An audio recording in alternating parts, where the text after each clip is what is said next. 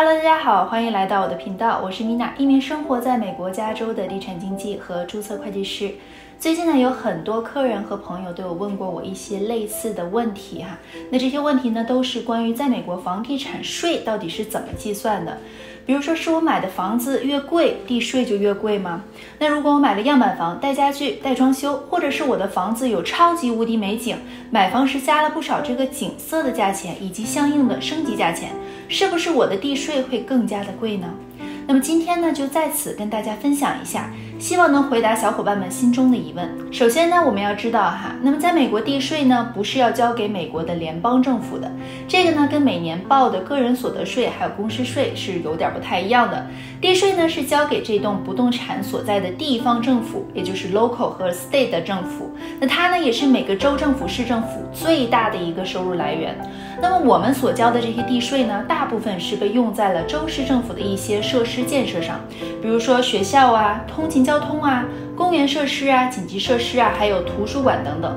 那么地产税的计算方式呢，就是最简单的数学公式，用房产价值乘以该区的地税税率，如果该区有承建税，再加上承建税即可。那么房产价值究竟是多少呢？是我花了多少钱买下的房产，地税就按多少钱来计算吗？一般来说呢，郡县的地产评估人员，英文叫做 assessor， 会用以下方式的一种或者是几种的结合来估算这个房产价值。首先，第一种呢叫 sales evaluation， 房产销售评估；第二种呢叫 cost method， 这个类似于保险理赔中房屋的重建费用；第三呢叫 income method， 也就是房产可以带来的收入评估。首先呢，让我们说一下销售评估。那么评估人员呢会找出市场上类似的房源进行比对。那么类似的房屋呢，包括同地域，像在同个小区、同个街道的房产，同等 feature 的房屋，比如说同样升级了泳池啊，同样有阁楼的房屋等等。那么它呢还会看房屋是否有做一些升级改动，比如说加出一个洗手间呐，或者是把一个1960几年的房子彻底的翻新，从而增加了房屋的价值。那评估呢，与在这些比对的基础上，再综合市场当时的情况，来达到一个评估价值。下一个方式呢，就是重建费用方式。这个解释起来呢，就非常简单啦，就是计算需要花费多少钱去重新建好这栋房屋。重建费用呢，包括重建材料还有人工费等。如果房屋很老旧，当然还要减去 depreciation， 也就是折旧耗损费等等。最后一个方式呢，就是收入评估。那么评估人员呢会去假设，若这栋房屋出租会带来多少的收入，当然了，同时也会考虑到维护房屋的费用，包括税务、保险、管理等费用。说完了这些评估方式呢，让我们再来讨论一下影响房产地税评估的一些关键要点。那么包括房产的大小尺寸、建筑类型、房产年龄、房屋特征、房屋地理位置、附近的建筑便利设施以及该地区房市的销售情况等等。那么评估人员呢，一般每1到5年会对一栋房产进行重新的评估，是以跟进这个房产最精准的市值来征收地税。在加州呢，第13法案提出，房屋地产评估若是以购买价格为基础参考，除非房屋的所有权发生变化，或者是房屋有任何新建，否则呢，评估的价值每年递增不超过2%。说到新建呢，我们就要聊一下装修。那么装修到底会不会影响我们的房产税呢？这个呀，要看是什么种类的装修了。这个装修呢，有没有在本质上增加我们的房屋价值？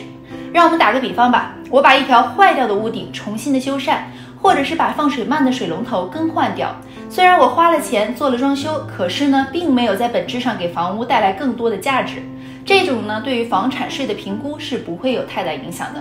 但假设我跟城市申请雇佣了一个 contractor， 加建了一个洗手间或者是一个房间出来，这种呢明显给房子带来了价值，那么这种就会对于你的房产评估有所影响了。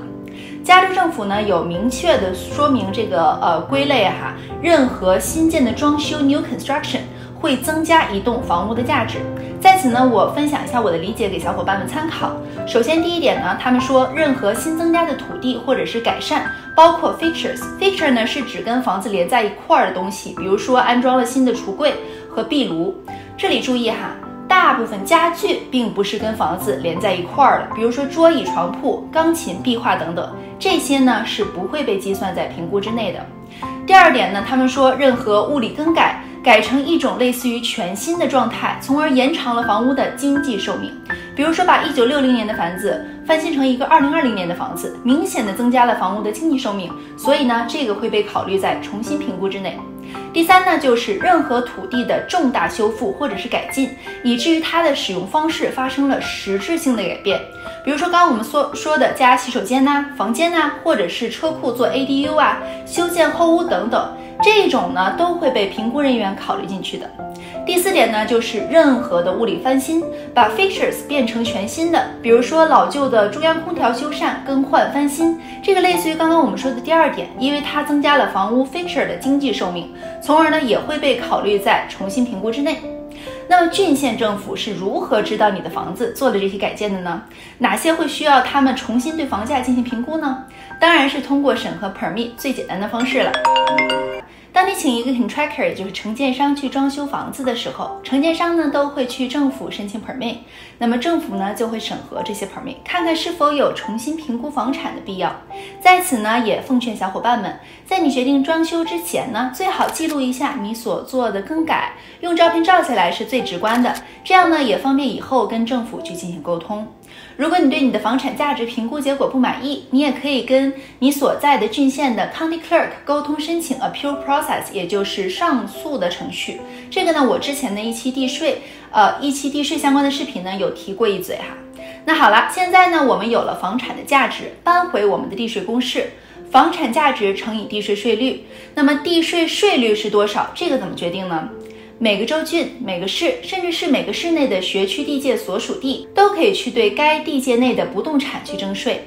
那每个地域的地税是分别计算出来的，最后呢，再将这些地税加在一块儿，从而获得一个完整的地税税率。举个例子来说，假如说一个州郡全部的房产评估值是1个亿的美金，那么郡县决定该郡需要100万美金左右的税收来开展一些必要的业务。这时呢，这个郡县部分的地税计为100万美金除以1亿美元，那么这个呢也就获得了1%的税率，在加州是比较常见的。接下来呢，假设该郡的一个城市以及该城市内部的一个学区地界分别用此方法算出了0.4和0.3的地税，那该地区最后的总地税税率呢就是1加0.4加0.3，最后就是1.7%的地税税率。现在呢，我们可以看到计算模式，从大的郡县再到小的城市，再到城市内部的一个学区管理分界，地税呢就是这样一步一步计算出来的。那我们呢也从计算方式中看到，地税和联邦是一点关系都没有的。说到这里，也就更好的解释为什么有的新的城市，甚至是城市中某些特定的区域会有更高的地税税率了。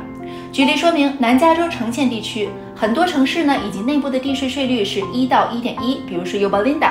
而有些新开发的地区地税居然去到了1.9，甚至是2.0，比如说Irvine的大公园。